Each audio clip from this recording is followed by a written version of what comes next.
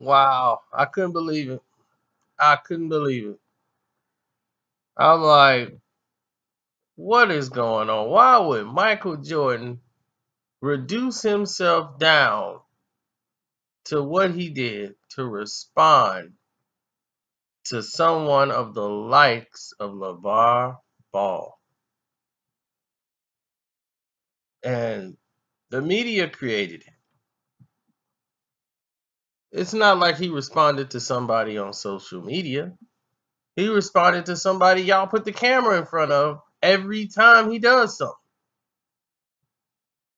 And that's why Michael, who's a billionaire, but he's an NBA owner, he says, this guy doesn't deserve my response, but I'm going to give it anyway.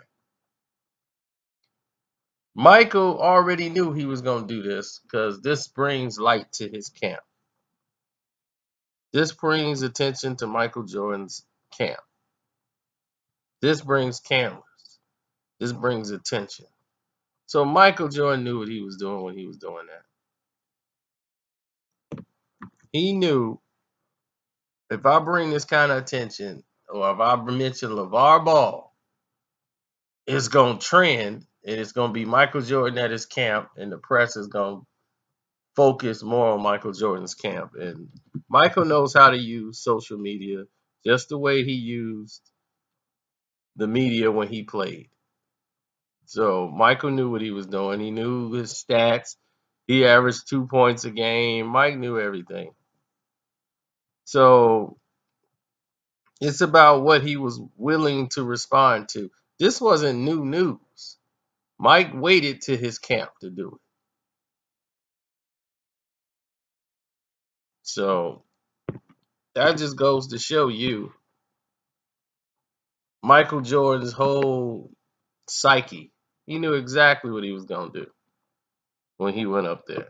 He knew the question was going to be asked before he went on the stage. That's Michael Jordan.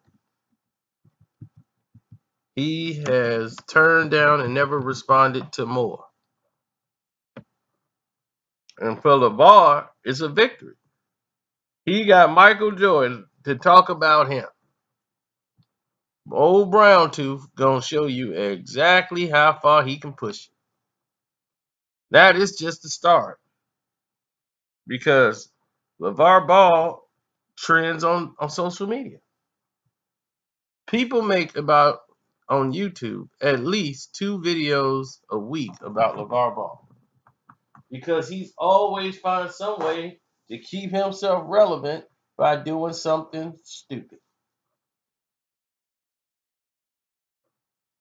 And we're forced to speak about it.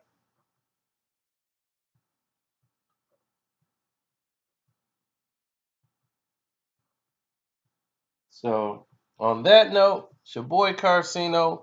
I'm out. Subscribe to the playlist. You know all the things to do. Make sure you click the notification button and go down to the help section if you're not getting your notifications. Go down to the help section and copy my URL to my channel. Put it in there and say, I am not receiving my notifications for this page. Then that way they can come in and step in and fix it.